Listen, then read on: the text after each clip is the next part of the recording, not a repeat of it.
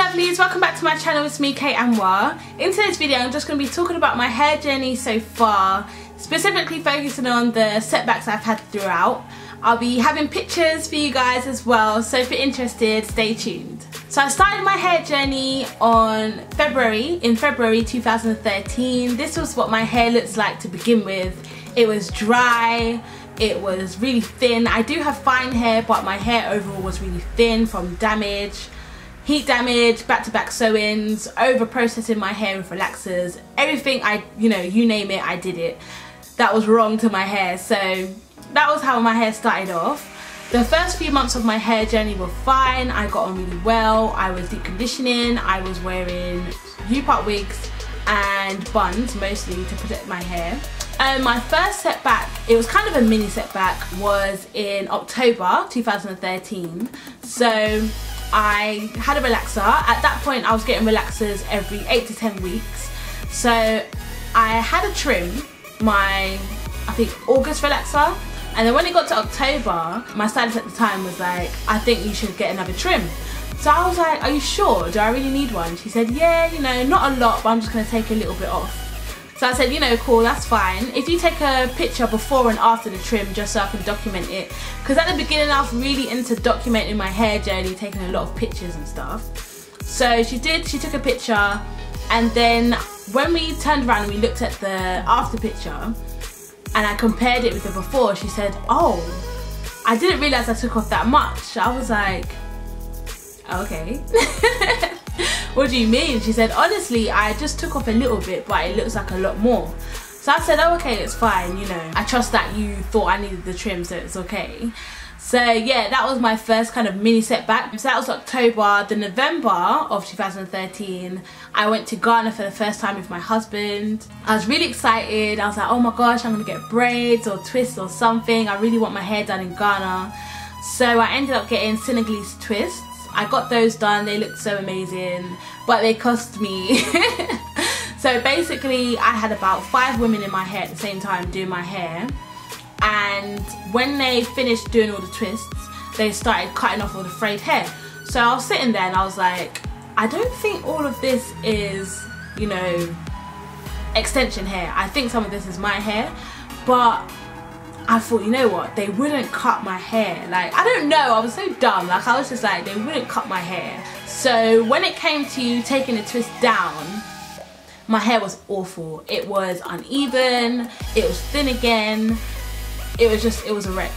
They really butchered my hair basically. So I was really sad. That was my first major setback.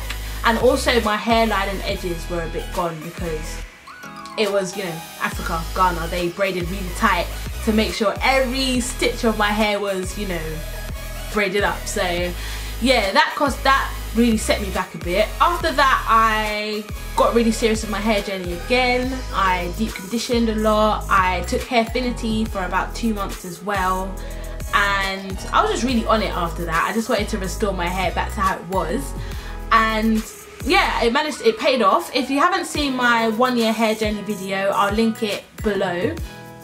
That shows you, where my hair got to at the end of that year. So that took me to February of 2014. After that first year was over, I kind of kept up with my hair journey, but I did slack off for a few months. So my hair kind of maintained the same length. I wasn't really retaining length after that, which then brought me to the start of 2015. I got pregnant with my son Malcolm in February last year, and the first 3 months of my pregnancy was awful. I was sick. I had really bad morning sickness. I was in pain a bit, couldn't really get up. I was really tired. I was missing work, uni, so my hair was the last thing on my mind. When I kind of snapped out of it after the first 3 months, I kind of started feeling a bit better, getting my energy back. I was like, okay, let me assess my hair, see what I've done. I went to my salon for a relaxer, and she was like, your ends are pretty damaged. So I said to her, you know what, I don't mind starting again, just take off everything you need to. She said, are you sure? Because we can cut gradually, like between relaxers, or if you really want, I'll take it all off. So I said, you know what, cut off everything you think you need to. But literally she cut off so much of my hair. The back of my hair was cut to almost ear length, and then the front and sides was neck length. I can show you guys in the pictures. And yeah, that was me basically starting my hair journey from scratch. I didn't mind that much just because I knew I was having a fresh start to start my hair journey again. But at the same time, I was a bit disappointed that I'd made quite a bit of progress from the start of my hair journey up to that point. But yeah, so that was my major setback. That was last year, May. I stretched my relaxer for the rest of the pregnancy. So I did my first 6-month relaxer stretch. And I wore sew-ins kind of consistently. Between the breaks I had a half wig as well. I just wanted to keep my hair completely away, but I still took care of it. I still did my treatments between sew-ins and things like that. I think with me being pregnant, that kind of speeded up my hair growth as well, so that worked in my favour. But these are the results from my 6-month relaxer stretch. And as you can see, I did manage to retain quite a bit of length. And then I did another 6-month relaxer stretch, which brings me up to April of this year. And they're the results you can see. So that's basically round about where my hair is at now.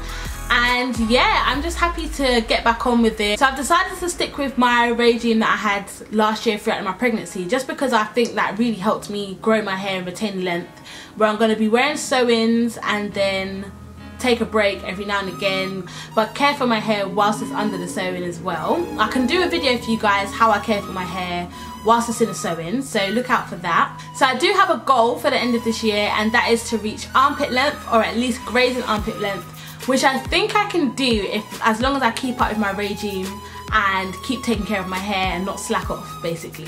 I hope you guys enjoyed this video. If you did, give it a big thumbs up, and in the comments let me know if you've had a setback on your journey, how you got over it, and also how long you've been on your journey as well. If you're not subscribed to my channel, don't forget to subscribe, and hello to all my new subscribers as well.